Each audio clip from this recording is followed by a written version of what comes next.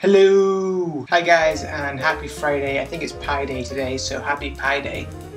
And not pies in the food you eat, that would be awesome. But PI in terms of maths, so yeah, happy Pi Day. I want to talk about the Tube in London. If you don't know the Tube, that is basically the name for the underground service. It goes all over the city, there's lots of different lines, hundreds of different stops. It's pretty fantastic.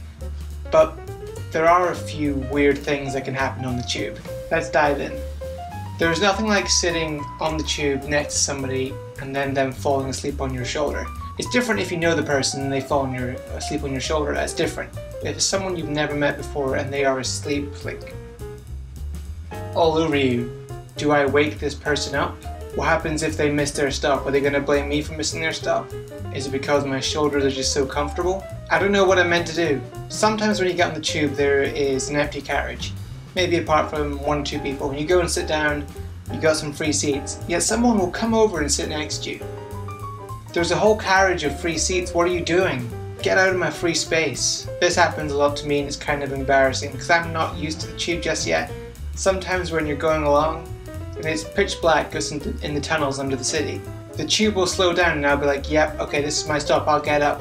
I'll get up, someone will take my seat, then it will just speed up again and keep on going, there was no stop. And the amount of times this happens to me is embarrassing, and I just don't learn.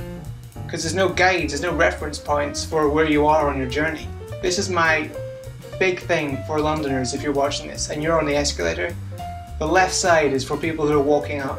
Like if you're a couple, don't go right and left. You're blocking people. It clearly says, keep to the left-hand side. Keep to the left-hand side. In a carriage, you'll have lots of handrails to hold on to if you can't sit down. It can be an issue. The amount of times I've put my hand up to hold on and then suddenly I'm touching someone else's hand and there's a period where I don't know what to do.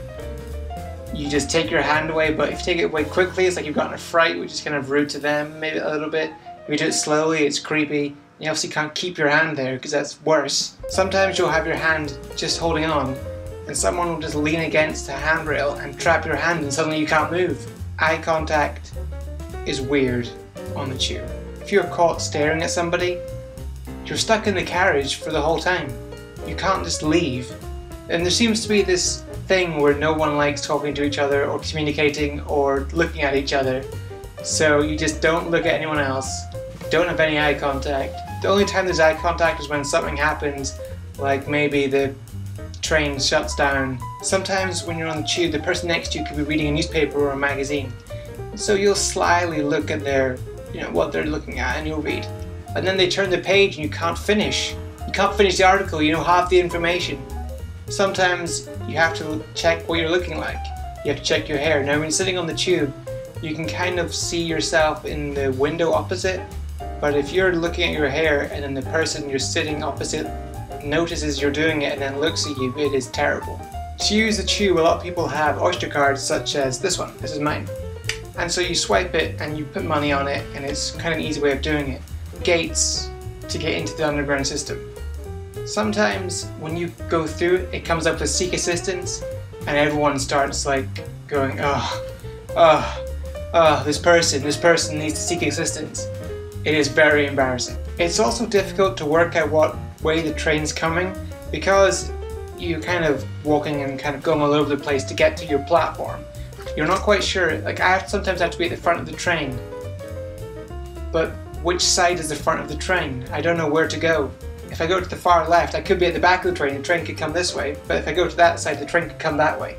This has been me trying to describe the problems and annoyances of the Tube. Hope you enjoyed it. Please like, subscribe, comment, all that kind of stuff.